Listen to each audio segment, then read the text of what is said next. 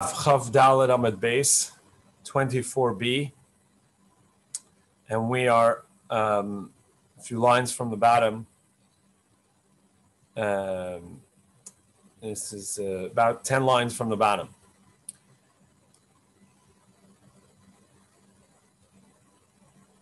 Lama Mafaisin. Why do we do these lotteries? So Gemara says, Lama Mafaisin? Why we do the lotteries? Kidakabra. And like we had said, the reason is because there was pushing and whatever. So there was a need to have the lottery to figure out who does which job. So rather, why do you do it in 4 different sets of lotteries? Why don't we do one lottery in the whole for everything and just give out all the jobs at once? Amar Rabbi Yochanan, to that Rabbi Yochanan said, "Kedei lahargish kol ha'azara," in order, because each time that creates an atmosphere in the Azara where there's movement, all the Gahanim come together, and it creates an excitement. And we want to create within the Beis HaMikdash the excitement, the movement, the noise of people running in a certain direction, and all that brings a kavod lamelech, an honor to Hashem, as it says, Shanemar, Asher Yachtav Nam Tiksod, together. You can translate as we will sweeten the secret. It's not the simple reading. In the house of Hashem, we will go with emotion, with a rush and an excitement. Very fitting pasuk for this morning.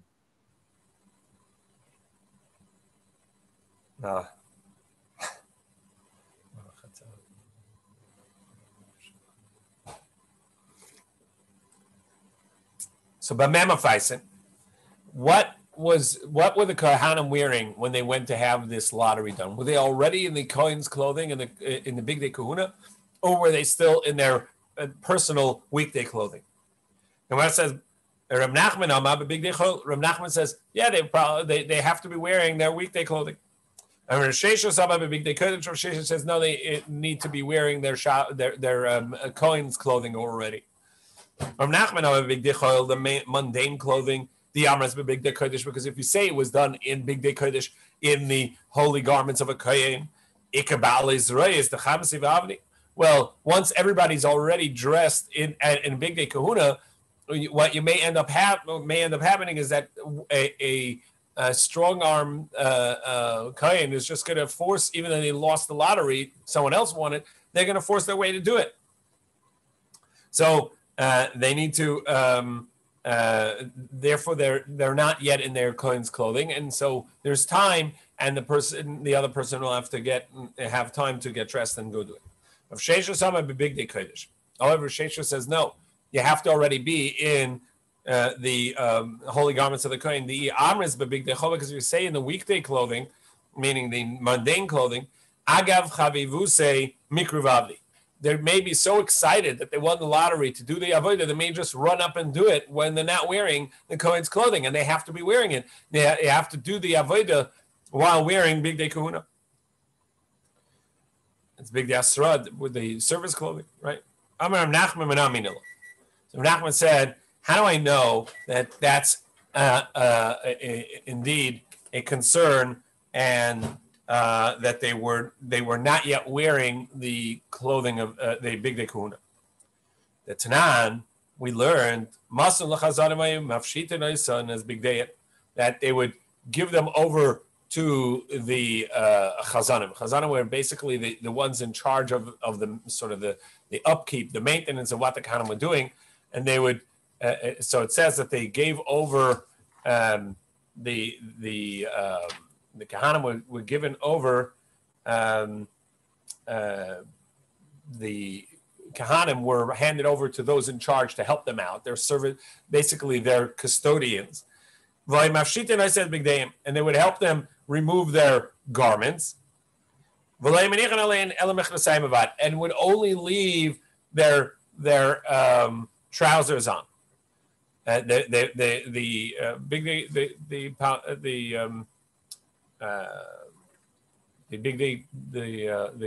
pants, the trousers. So, what is the meaning of this Mishnah over there in Talmud?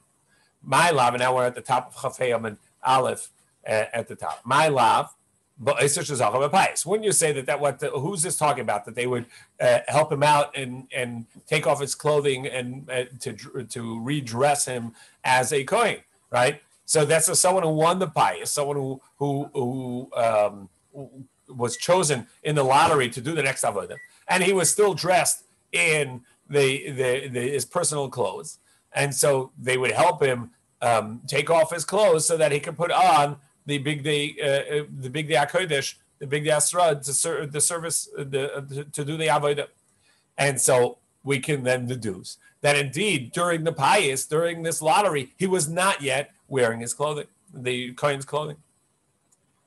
Amar Rav Yehuda, Amar Rav Huna bar Yehuda, Amar Rav Sheshes. However, Rav Huna bar Yehuda said that Rav Sheshes would answer for this. Loi, but it's a shalei zach levayis. That it's talking about those that never, that did not win the lottery, and they would be taking off their Kohen's clothing to put them back into their personal clothes, and they were helping them take off the Kohen's garments, and so that's what's going on. It's not that they were wearing their personal clothes, and the attendant was helping them get into the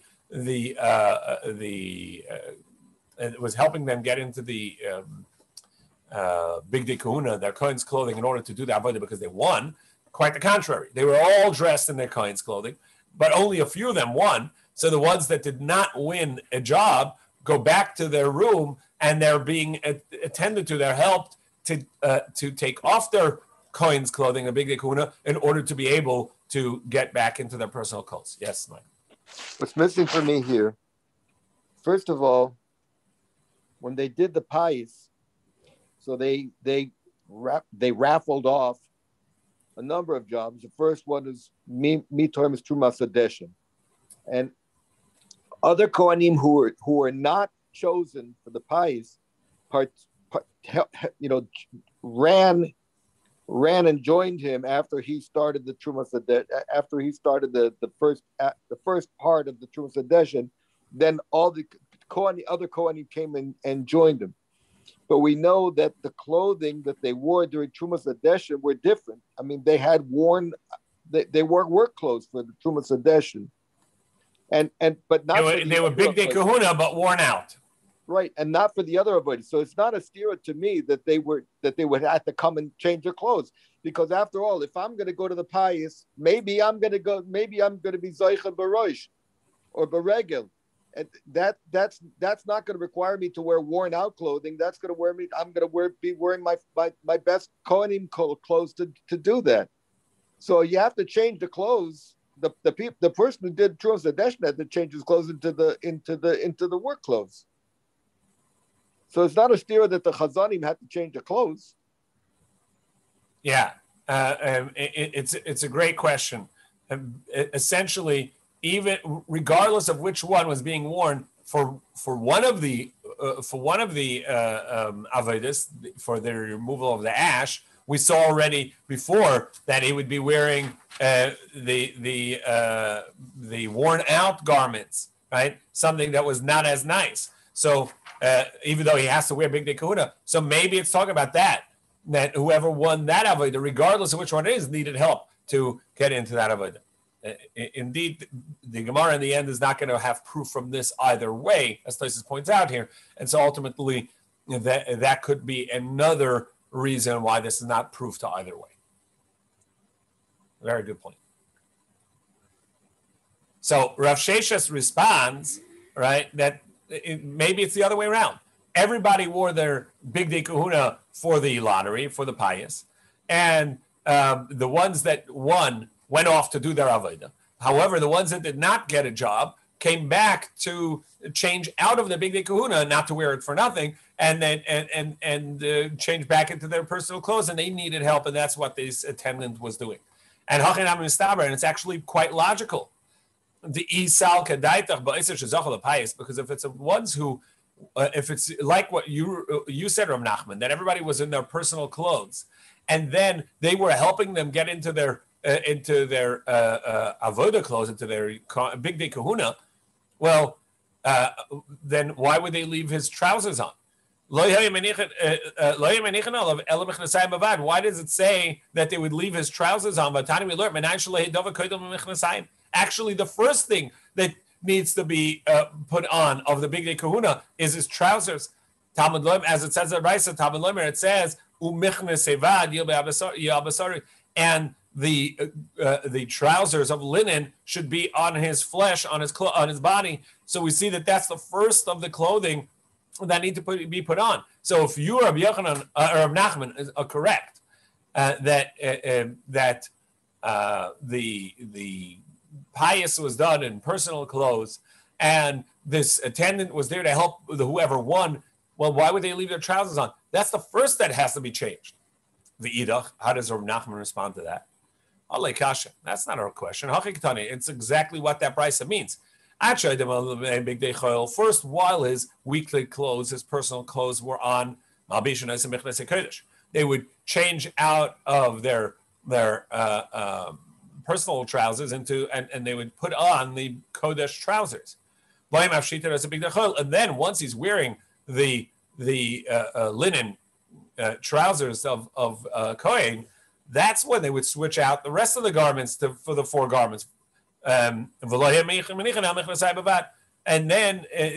what the statement of this brisa of the Mishnah there, that they would help him change out, and all that was left on were his trousers. And the reason that was done was for tznius, for dignity. And so he would, while he was still wearing his weekday garments, they would put on the Kohen's trousers, and then take off the rest of his garments and put on the Kohen's garments. But there's no proof from that alone, from the fact that his trousers were left on, that he wasn't wearing them, the Kohen's trousers. In any case, so Reb Nachman tried to bring proof from this Mishnah. No proof. The Gemara says no proof either way. And as Michael pointed out, really there's another way to explain the brisa to begin with.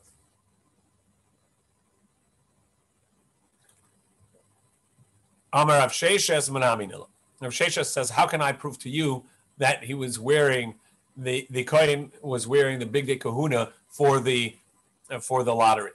Manaminila. The Tani we learned in the brisa. Lishkas Agazis kamin basilike gadol. The Lishkas Agaz is the seat of the High Court of the Sanhedrin, the Great Sanhedrin, was a room called the Lishkas Agazis, the hewn stone. The hewn stone room, and the room itself, as Michael pointed out to me, and I've been doing a little bit of research since, that it's unclear where this room was. The imagery that we have of the Beis Hamikdash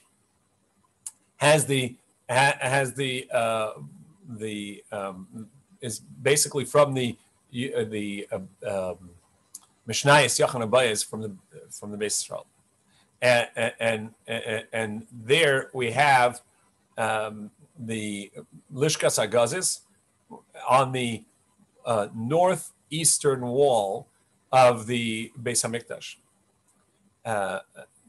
Being on the northeastern wall, this next line in Gemara is going to be really difficult.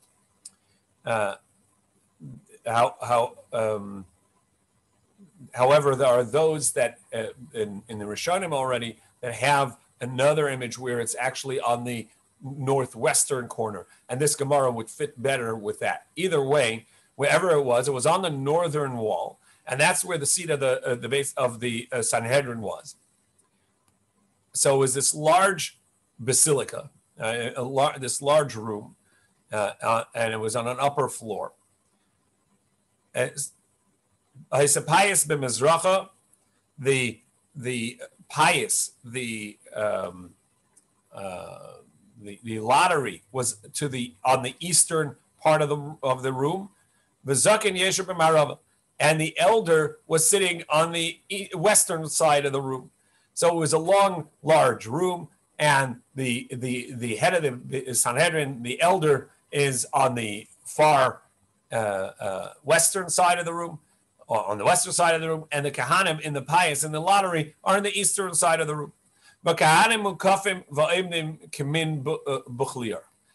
Kahanim are standing in a circle like a buchlier, which is a certain part of the weaving process, a tool, and they were in a circle. And the Mamuna, the one in charge who is going to do the lottery, stands in the middle of this circle, and he takes the hat off of one of them so that he would know who he started with. So this way he knows where it started with, just in case the number, he forgets where his count is, he can start again. He knows where he started. The Isal Kadaitach, the Gemara interrupts this Bryce and says, wait, if you think that everybody who's wearing their personal clothing, so what kind of mitznefes, this hat, the Kohen's hat, would he be wearing? The mitznefes is a title, is a term for the head covering that the Kahanim wore. It's basically like a turban, and that's something Kahanim wore. So clearly they were already in the Big Day Kahuna, and that's why they took off the mitznefes. So it's proof that they were already in the Big Day Kahuna. So Gemara says, no, it's possible that in his personal clothes there were also mitznefes. As Rabbi Yehuda, and some say Rabbi Shmuel Rabbi Yehuda said, Kohen, his mother, and pride of her son going to do the avodah in Beis Hamikdash, made a garment for him, like the Big Day Kahuna, to show his beauty. So he would come in to show him off that he's already a Kohen. His mother made for him this special garment that's like the Big Day Kahuna, and he could sanctify it and use it for personal avodah in the Beis Hamikdash. So it could be he's coming in with that, wearing it for his personal avodah, and he has a mitznefes that his mother made that looks like the Big Day Kahuna. Because Kohen Shasal Ima Kasenis, his mother made him a shirt. He can do his individual's avodah for it, not the communal avodah. In any case, so we see that he can wear it. So maybe his mother made him a mitznefes, like the Big Day Kahuna, to show that he's a Kohen going to do the avodah, and he could, and that's what he was wearing, and that's what's going on. Now, obviously, that's going to be a difficult interpretation because, yes, it's possible that would happen, but you wouldn't say that that's the typical way the Kohen's going to know where to start the lottery if not everybody was wearing it. But nevertheless, it's possible that he would have it. However, Abai says from this brisa we have another teaching. We learn from this that the lishkas agazis was half in the kodesh and half in the chol. Half of it was sanctified as part of the Beis Hamikdash, and half not. And also, what we learn is that there were two entrances to the lishkas agazis, to this Sanhedrin room. One opening from the holy, from the kodesh, and one from the chol. Why? How do we know this? The if you say the entire room of the lishkas hagazis was in the holy, sanctified as a part of the Beis Hamikdash, can't be. Zaken yoshev b'ma'arava. It says that the elder was sitting on the western side. Now, if he's sitting, we can't be sitting in the Azara, in the Kodesh. No one can sit in the Azara. No one's allowed to sit in the Azara besides for Ela Machi basis David Bavad, only kings of the household of David, but no one else. You're not allowed to sit. A Kohen, the Kohen Gadol, no one is allowed to sit in the Azara. So for sure, the Sanhedrin head or the Sanhedrin, they wouldn't be sitting in the Azara. So half the room has to not be sanctified. Which half? The western half.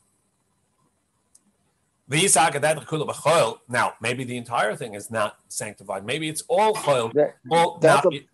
That's a problem with that book, because the way they've got it set up, everything is b'kodesh. No, the western side is not in the kodesh. This is more. This Gemara actually is evidence to the book, because the way the typical imagery has it, where it's on the northeastern side of the Azara, right? Yep, right. So on the northeastern side of the Azara, what ends up happening is that the non-kodesh side is on the west, which would be in the Azara, right? Because it's on the northeastern corner, and the eastern side of the room, which is over non-kodesh, is the sanctified part, is the kodesh part, and that doesn't make sense, because if it's on the northeastern corner, so then the western part of that room is over the kodesh, and the eastern part of the room is non-sanctified, and yet in this brisa, in the Gemara, it has it the other way around. However, the way that book has it, and the way Maritrani and other Rishonim have it, where the Lishkas Hagaz is on the northwestern corner, so the westernmost part of that room is not in the Azara, and that's where the Sanhedrin would sit, because they can sit there, and the eastern part of that is in the Azara, where the pious would be done. My recollection is the whole Lishkas Hagaz was in the Azara, according to that picture. And only the southeastern corner of the room. There's like an L shape of it outside of the Azar. In any case, this Gemara is difficult to interpret according to the classic imagery, where it's in the northeast corner. In any case, so the Gemara says even the Kohen Gadol could have sit in the Azara for sure. The Sanhedrin wouldn't sit there. So must be that the western part of the room, which is where the elder would be sitting, was non-sanctified. It was non-kodesh. And if you say that it's all in non-sanctified, also can't be, because pious b'maracha. The lottery was done b'mizracha on the eastern side of the room, and that has to be done in the Beis Hamikdash or in the Azara. The entire reason we said we have multiple rooms, multiple pious and multiple lotteries, in order that the Beis Hamikdash should be alive, and the Azara is being, there's a rush in there and there's something going on. That means that the Gemara had said that the lottery was taking place in the courtyard, in the Beis Hamikdash itself. Well, the leka, if the entire room is non-sanctified, it's not a part of the Beis Hamikdash, so you don't have that happening in the Beis Hamikdash. So we're going to have to say that half of the room, the easternmost part of the room, is in the Beis Hamikdash, in the Azara, and the westernmost part of the room, where the elder is sitting, is not in the Beis Hamikdash. Okay, so we now have established that the room is split, half in the Kodesh, half not, or part in the Kodesh, part not. And if you're going to tell me that it only has one entrance, we know the halacha is that any room, wherever it's open to, gets the status of that room. The room gets that status. So if it's open to the Kodesh, the room is Kodesh. If it's open to the Chol, to the Temple Mount, not sanctified, so then the room is not sanctified. So Pesuach LeKodesh, because Pesuach LeKodesh. Because if you're going to tell me that it has one door and it's open to the Azara, to the courtyard, so that means that it's sanctified like the courtyard. How could the elder sit on the western side? But now we learn all the chambers, if they were built in the mundane, even though they're over the airspace of the non-sanctified part, nevertheless, if they're open to the Kodesh, that space will be counted as Kodesh in the Azara.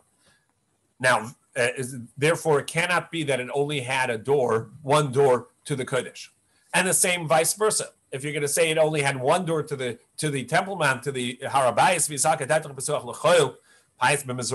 again, the eastern side, which had the pious, would not be sanctified, because even if it's over the Azara, even if it's over the courtyard of the Beis Hamikdash, If its only door is open to the Temple Mount, which is non-sanctified like the courtyard, then it would not be sanctified. And the inner part of that room, even though it's over the airspace of the Beis Hamikdash, the room would be non-sanctified. So therefore, we have to say there were two doors, which would not automatically sanctify any part of the room, and then the part was sanctified. That's where the pious, the lottery took place, and part was non-sanctified, and that's where the Sanhedrin would sit.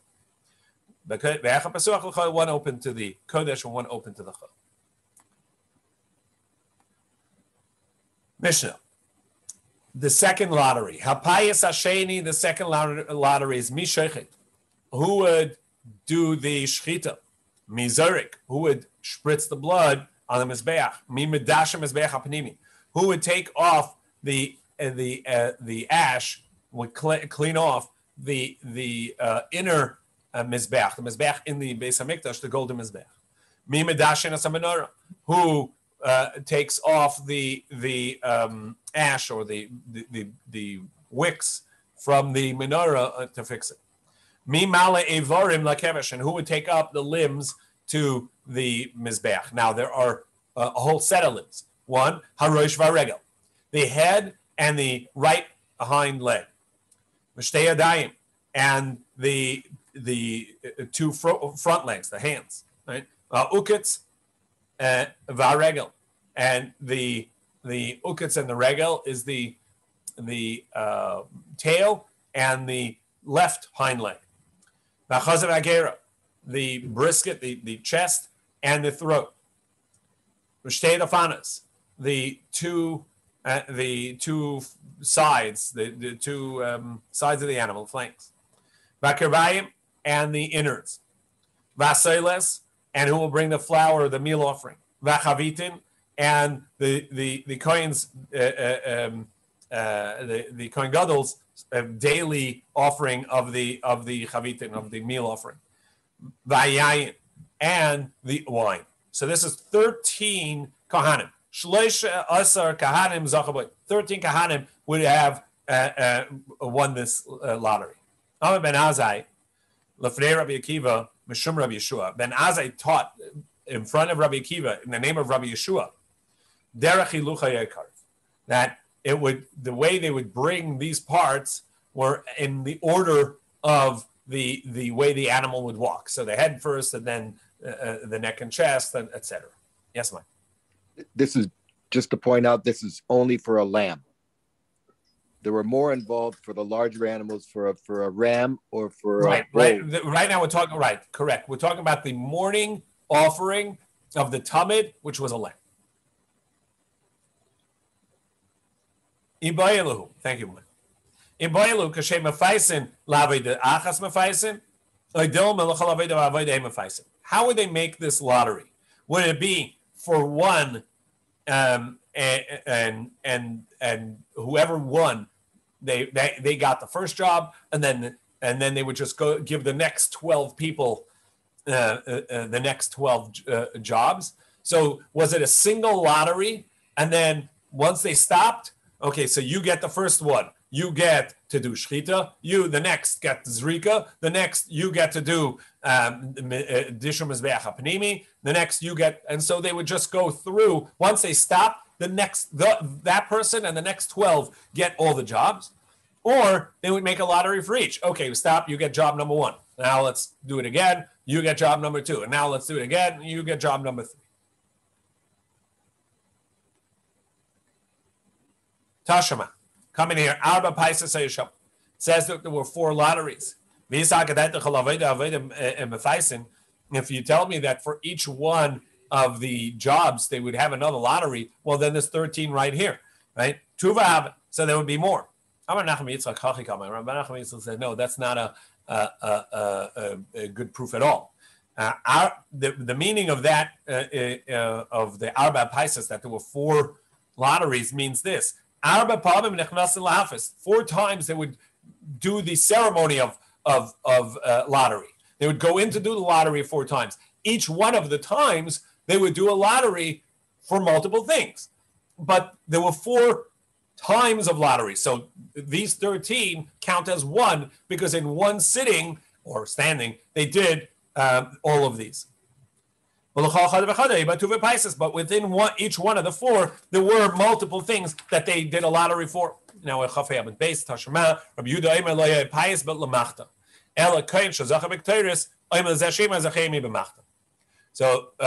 Rabbi Yehuda said, the Raisa teachers, Rabbi Yehuda said that they didn't do a separate lottery for the one who would bring the coals for the Ketores and the one who would bring the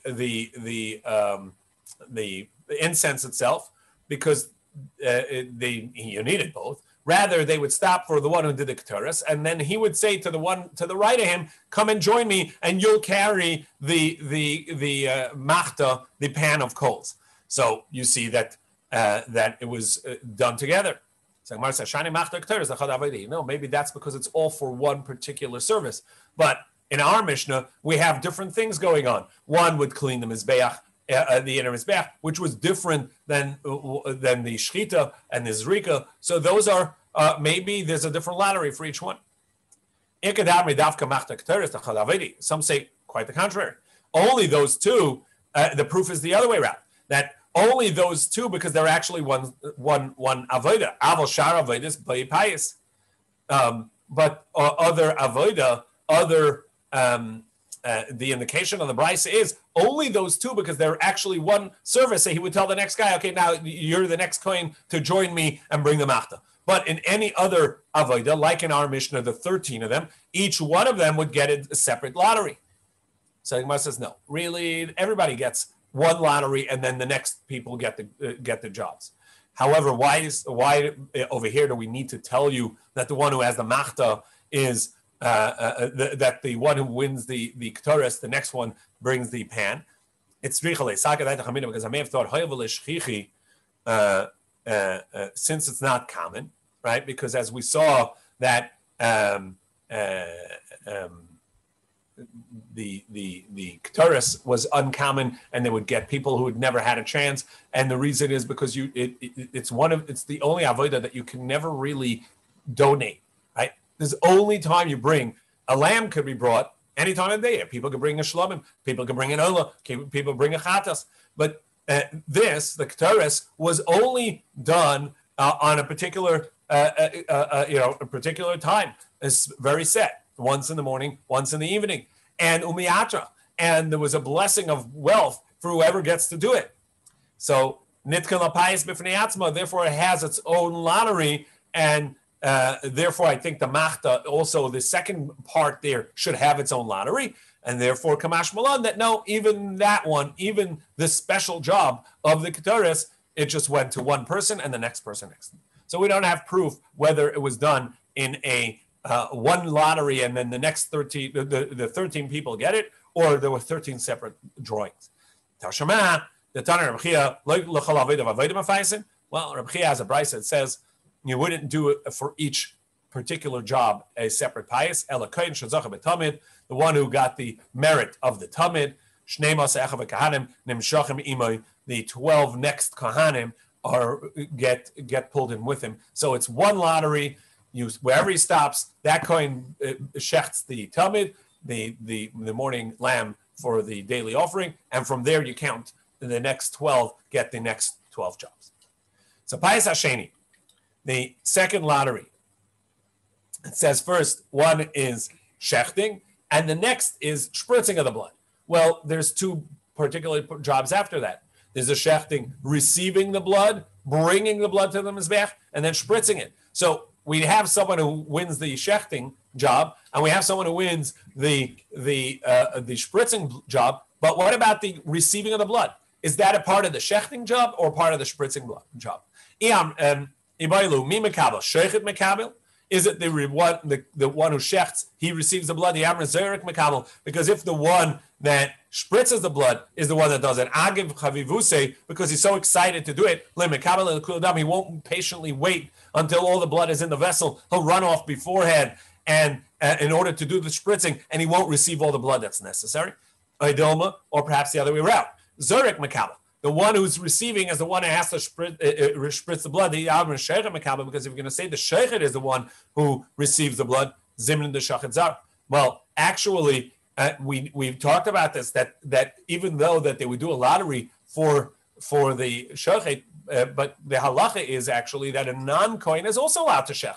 And so sometimes that may happen, that a non-kohen shechts it, and he's not allowed to receive the blood. So it can't be that the receiving of the blood belongs to the shochet, because the shochet actually doesn't have to be a kohen. Tashema ben katan asa yudbei dad lakir kadeshi yudbei zacha bekahanim asukim atamid mekachin yadei. So it says that Ben Katan built the basin, the kior, for washing the hands and feet that the kahanim would have to do prior to the avodah. There were 12 faucets, 12 spigots on them. And the reason for that is so that the 12 kahanim who had the morning avodah can at once go and wash their hands, that they wouldn't have to wait in the line to do it. Now, and if you tell me that the one who shechts is also the one who receives the blood, so he would also have to wash his hands. Then it would be 13 that need it, because the sheichet, there are 13 lotteries, right? That means that the job of the shechting is also a job of receiving the blood. And now the shechting doesn't need kiddush yudayim verglaim, doesn't need that the kohen would have washed his hands and feet beforehand, because it's a type of avodah that a non-kohen is allowed to do. So therefore, he doesn't have to wash his hands and feet beforehand. Only the jobs that only a kohen may do requires kiddush yudayim verglaim. So if the shechet only does shechting, which a non-kohen is allowed to do, so we understand why he wouldn't have to wash his hands and feet. And therefore, there were only the next 12 jobs, the next 12 kohanim were the ones that have to wash their hands and feet. So therefore, the kior, the basin, only had 12 spigots. However, if you're going to tell me that the 13, that the one who did the shechting also did the receiving of the blood, so that only a kohen is allowed to do. And therefore, he would have to wash his hands and feet beforehand as well. So then he should have built a basin with 13 13 faucets. And lalav shmami nazarik mekabel must be that the one who spritzes the blood is the one who's receiving the blood, and therefore the one who shechts, the kohen who shechts, does not have to wash his hands and feet beforehand. There was no space for him at the basin. He would just go ahead and shecht directly because it's kosher even with a non-kohen. So Ravacha said to Ravashi, indeed we have a brisa like this. Shachat ha-shechet v'kibel ha-mekabel. The shechter shechted, and the receiver received, and then he would go to Mizbeach to spritz. Shmamina, indeed we see that the shochet and the one who received the blood are two different people, and the one who received the blood is the one who spritz it on the Mizbeach. Indeed, that's good proof. The next Gemara is going to tell us multiple opinions as to how the order of the parts of the korban would go on the Mizbeach. Amar ben Azai l'fnei Rabbi Kiva. So Ben Azai said that in the manner within which it walks is the way that its parts would go. So the head first, then the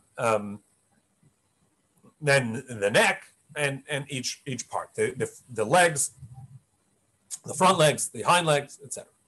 So Ketzad derech hilucha. Now, what's clear is nobody's disagreeing in regards to what goes as a set, as a pair. The head and the right hind leg always go together. Everybody agrees to that. The chest, the brisket, and the neck go together. Everybody agrees to that. The two front legs goes together. Everybody agrees to that. The left hind leg and the tail go together. Everybody agrees to that. The question is only what order they are going in. Tana Rabbana. So the Brisa taught. Ketzad derech hiluchay. What is the manner of the way derech hiluchay, the way it goes? Harosh v'aregel. So first would be the head, and along with it comes the right hind leg. Achaz v'agera. Then the neck and the chest, because that's next in the way the animal would walk. Head, neck, chest. Ushtei yadayim, and then the two front legs. Ushtei dafanis, and the two walls of the basically the torso walls, ha'uketz v'regel, and then the tail and the right hind leg. However, it actually wouldn't be brought that way, but rather the way it would be brought is the way it would be skinned. Ketzad. So how does that work? Derech of sheitah. How would it? What order would that be? So hareish v'haregel. First goes the head and the right hind leg. Ha'uketz v'haregel. Then the left hind leg together with the tail, because skinning always comes from the back of the animal. And then the two walls of the torso. The two front legs. And then the brisket and neck. Rabbi Akiva Omer, derech nituchay hayakar. No, the way they would do it is the way that you would actually butcher the animal, the way you would cut it up. Karev, that's the way it was brought. Ketzad, and what manner is that? Derech nituchay, that the way you would cut it. So hareish v'haregel, the head and the right hind leg. Shtei yadayim, the two front legs. Echazav agera, the breast and neck. Shtei dafanis, the two torso walls. Ha'uketz v'haregel, the left hind leg and the tail. Rabbi Yisrael Galili Omer, and Rabbi Yisrael Galili says actually no, the way you would do it is derech iluya hayakarev, that the best parts would go first. Ketzat, and what's that? Derech iluya, what would count as the best parts? Hareish v'haregel. Again, the first is the head and the right hind leg. Echazav agera, then the brisket and the neck. Then Mishtei Dafanis, the two torso walls, Va'uketz v'haregel, and then the tailbone and the tail of the left and the left hind leg, Mishtei Yadayim, and the least the least desirable part is the two front legs. The Gemara says Va'ksiv, and it says V'chol kol netach toiv yarav v'katev. It says the best cuts, the leg and the shoulder. Ahibek chusha. That's talking about a weak animal, meaning the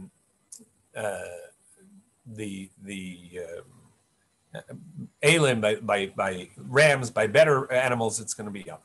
In any case, tomorrow we'll go through what counts as the best parts and what the basis is for this machlokas of how to break it up, and also why the head always goes first. Yeshakach, everybody, and it really cannot tell you how much this community means to me.